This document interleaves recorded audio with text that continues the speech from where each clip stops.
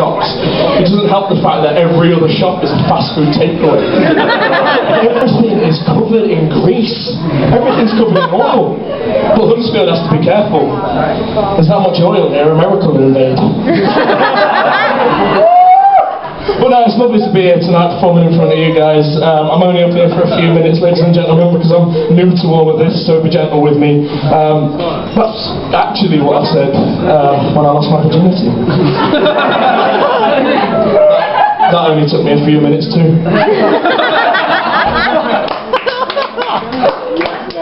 My uncle's well quick. But anyone here from University of Huddersfield?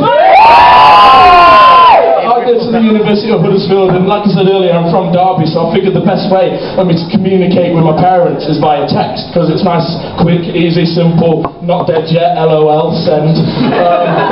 Well, I say my parents, I text my dad mainly. I mean, my mum's a little bit confused with technology, she can't get the buzz setting off her phone, so every time I text her, she thinks the vibrator's going off again. I should probably stop texting her when I'm responsible for the vast majority of my own mother's orgasms. So I text my dad, and that has its own problems though, because like the other week, for example, sorry, I'm spitting all over this table here, I hope you don't mind. So, DNA, there you go.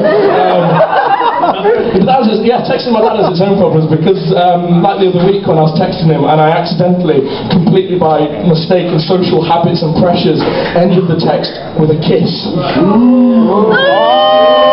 And that's a huge issue when it comes to my dad, because there are 3 things that aren't allowed: drugs, swearing, and feelings. But he texted me back, everything was okay, and he sent, "You need to sort your fucking life out, boy." So that was quite But that upset me, and it got me thinking, who decided that an X was a kiss anyway? When was this decision made? I always thought that an X was negative, that I'd done something wrong.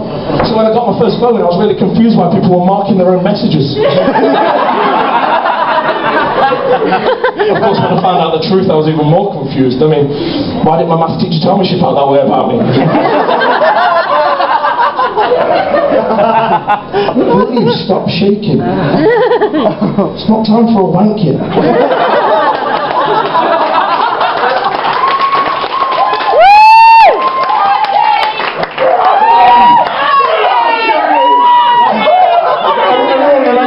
Job, right?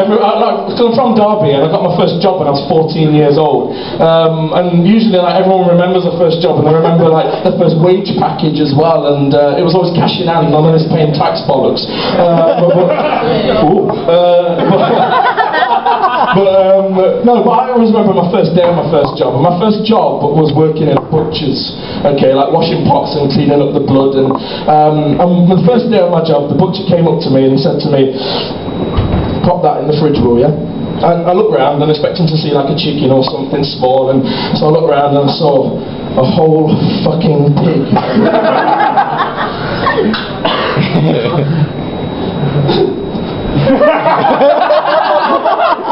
That's massive.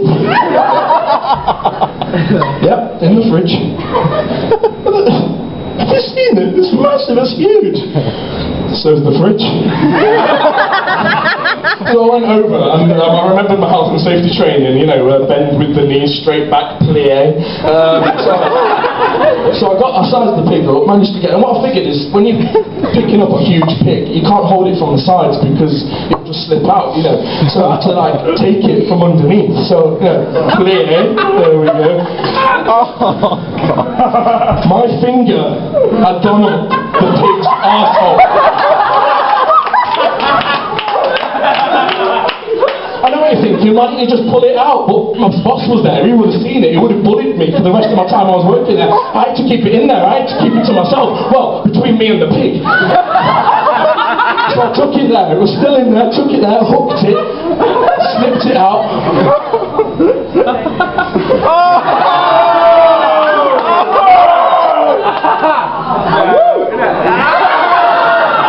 But think about this, ladies and gentlemen, because I have 14 years old.